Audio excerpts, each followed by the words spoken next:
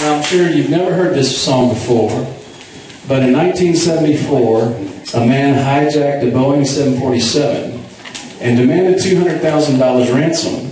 And on the flight from Portland, Oregon to Seattle, Washington, he had the forethought to have a parachute. He jumped out of the plane into the woods between Portland and Seattle. And they never found him or the money.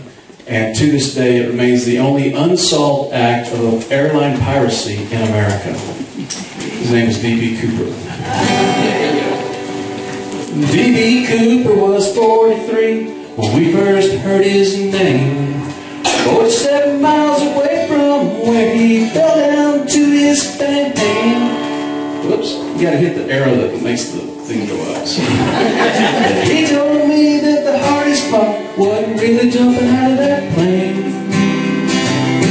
He was spending the night watching them lights shine down through the pouring rain.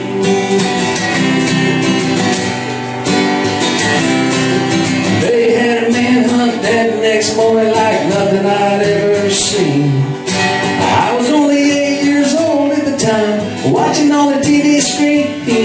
They were saying he was never gonna make it now the daylight had set in. But later that night they were shining a light down on the mountain again. Not far away from the city of roses, they all watched them lights up through the rain. D.B. Cooper.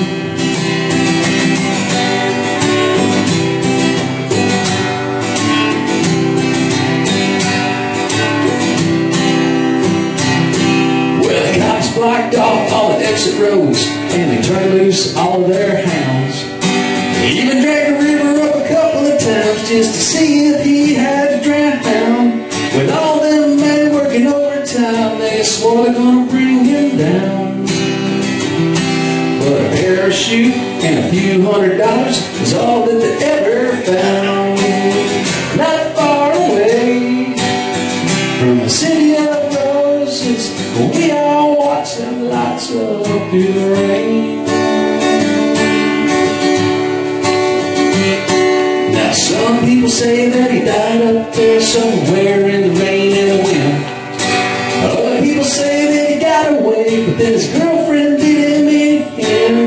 The lawmen say if he's out there someday they're gonna drag him in. But as for me, I hope they never see old D.B. Cooper again. Not far away from the city of roses, a light shines from a house out in the rain. It was D.B. Cooper drinking champagne.